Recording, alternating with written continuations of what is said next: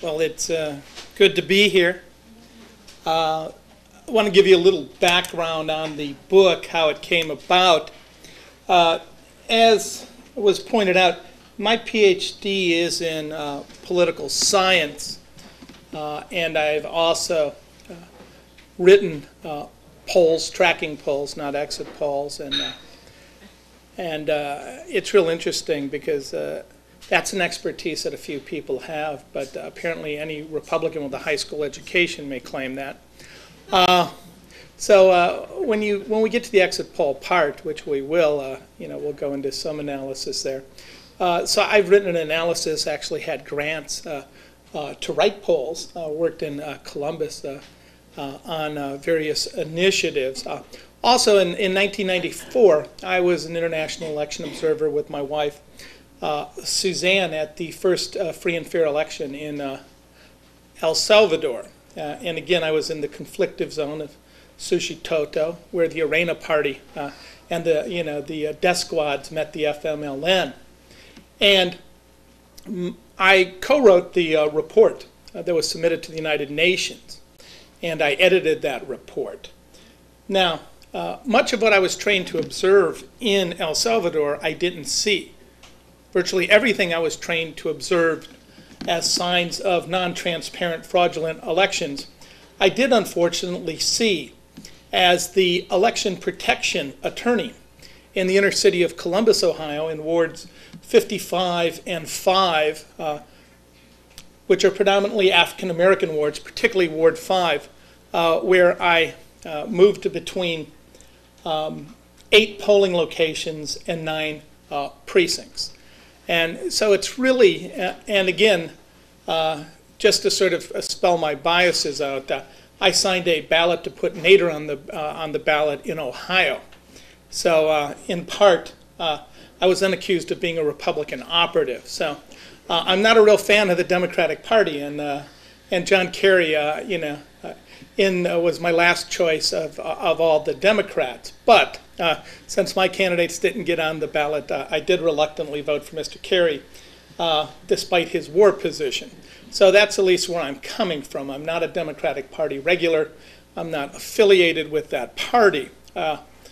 But what I am affiliated with is a belief in democracy and free and fair elections, and that's my real passion.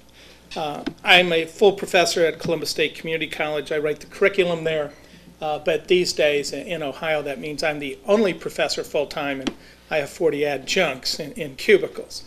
I also practice law as well on the side, primarily election law, death row cases, wrongful convictions, and international law. But perhaps more importantly, I'm an investigative reporter. I've actually won 11 major editorial awards, including during one 4-year period, I was either #1 or #2 in the state of Ohio from the mainstream Ohio Society of Professional Journalists, which I'm not a member of, but my papers, I consider myself a highly trained amateur, but my paper was a member of. And I do edit the freepress.org and the Free Press, which is based in Columbus, Ohio. So where I want to start is, of course, to sort of paint the picture of what happened in Ohio prior to Election Day. I want to talk a little about Election Day, and then I want to talk about the post-election. But before I do that, let me just remind people of certain histories. First of all, back in the 1970s, Senator Church of Idaho conducted the Church Committee investigations, the hearing, of which the CIA admitted to rigging hundreds of elections in the Third World. And they had a term for it. It was called a, quote, benign operation. Benign because 750,000 people weren't killed, as in Indonesia in 1965, as in the coups that overthrew the government, popular government of Mossadegh in 53, and Arbenz in 54, and later in the 70s in Chile with Allende. So benign because they were just stuffing ballot boxes, paying off politicians, taking over newspapers. So the reality is that the United States has had a long history of rigging elections in the Third World. what I would suggest, and I borrow here from Kevin Phillips in American Dynasty, right? Kevin Phillips I like to cite because he is, in fact, the architect of the modern Republican Party. Right? He is the one who wrote the emerging Republican South. The whole realignment strategy was put forth by Kevin Phillips. He was sort of the strategist, the kind of the Karl Rove of his day to President Nixon.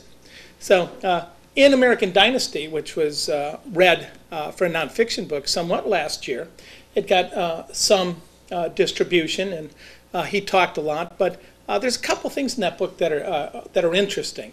Not only that a Republican would suggest that the Bush family is fourth generation of war profiteers, whose real power lies in their connections not only to big oil, but to the security industrial complex, covert operations, the CIA. But if you go to the back of the book, he's got this one little line in there in one of the appendix saying that the Bush family is incapable of running an election without a CIA manual. So what I saw in Ohio reminds me of what I was trained for on Election Day. That, of course, makes me a conspiracy theorist. What I would argue, as an investigative reporter and a political scientist, I traffic in facts. I'm one of those people that, as the Rove White House would say, is stuck in fact-based reality. So with that in mind, and again, I think my friends, I like to refer to them as coincidence theorists. You know, the Diebold machines will freeze up in Lucas County and cost Kerry 7,000 votes. The machines will be missing in Franklin County, costing, Kerry 20,000 votes. All the 78 people will say the vote jumped when I pushed Kerry, it jumped to Bush in Mahoning County, and they'll say, well, that's just a coincidence. So when coincidence after coincidence after coincidence after coincidence is piled on top of each other, you have to be a coincidence theorist of the greatest order in order to believe that there's something at work other than odds and chance, right? Even with the adjusted exit polls, we know that the odds of the president winning, given the exit polls, at best are 1 in 959,000. Did he hit the super lotto that day? I don't think so. I think they systematically rigged the election in Ohio and hence stole the election in the United States. More so, I believe the exit polls with that 70,000 voter sample was right nationally. I think they stole votes all over this country. I think they took hundreds of thousands of votes out of California.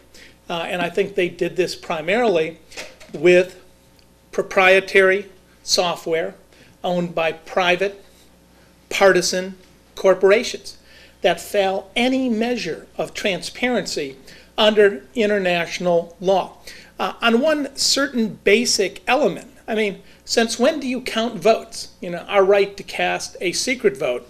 Since when has that been transformed for the right of a private partisan corporation to secretly count our votes and tell us who won?